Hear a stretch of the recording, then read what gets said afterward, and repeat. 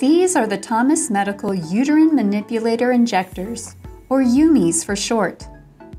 Thomas Medical UMIs are primarily used for manipulation and visualization of the uterus during partial laparoscopic hysterectomies where the uterus, fallopian tubes, ovaries, and/or the cervical canal are removed from the patient. Thomas Medical has two different styles of UMI. The primary difference between the two is how the manipulator handle is positioned against the external cervical os.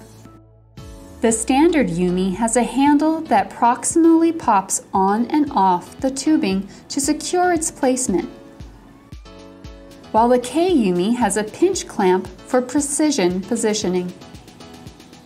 Thomas Medical's UMIs have three main features that set them apart. First is the compliant balloon.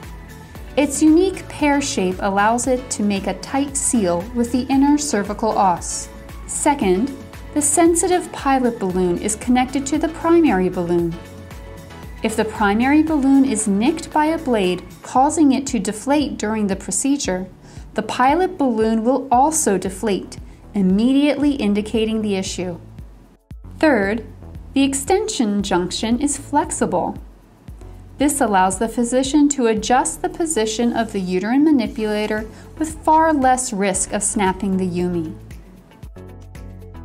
When the patient is ready, insert the UMI through the vaginal and cervical canals into the uterus, much like the HSG catheter. Then, use a syringe to inflate the balloon. Once inflated, remove the syringe and pull back to form a secure seal with the inner os. Next, disengage the lock and set the handle against the external cervical os. Now that both the internal os and external os are secured, the physician can use the uterine manipulator to position the uterus as needed during the procedure. Thomas Medical's UMIs are also dual-lumen catheters, allowing physicians to infuse the uterus with contrast media. With the uterus visible under X-ray, this serves as an extra layer of safety.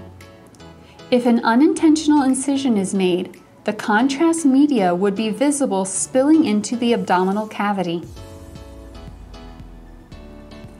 Once the procedure is complete, reattach the syringe to deflate the balloon and gently remove the UMI from the patient. After removal, be sure to check the device. Because of the invasive nature of the procedures that require a UMI, there is an increased risk to the patient, so ensure all components are accounted for.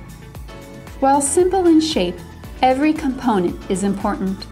That's why every Thomas Medical standard UMI and K-UMI are individually checked for fidelity during production. To learn more about the Uterine Manipulator Injector and the rest of Thomas Medical's American-made product line, visit thomasmedical.com.